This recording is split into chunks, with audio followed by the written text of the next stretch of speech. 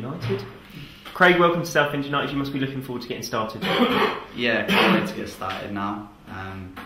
Looking forward to getting in with the lads into training now and getting ready for Saturday. It's obviously your first day. You've met everyone this morning. I think I saw Michael Timlin showing you around the building. Yeah, just been shown around a bit and met everybody briefly. And just get ready now, get out train. When did you hear about the club's interest? Last Tuesday, they requested permission to speak to me, so it's been going on for just over a week now. And you've obviously spoken to Phil Brown, and he's outlined what he probably expects from you and what he hopes for the club this season. I suppose that made your decision for you, did it? Yeah, it's a great opportunity, massive club, with a very experienced manager. I think the opportunity to come here was a no-brainer, yeah. And obviously nice to be back in the Football League after a tough year with Aldershot last year. Yeah, it was a very tough year last year, and it's not something I want to go through again.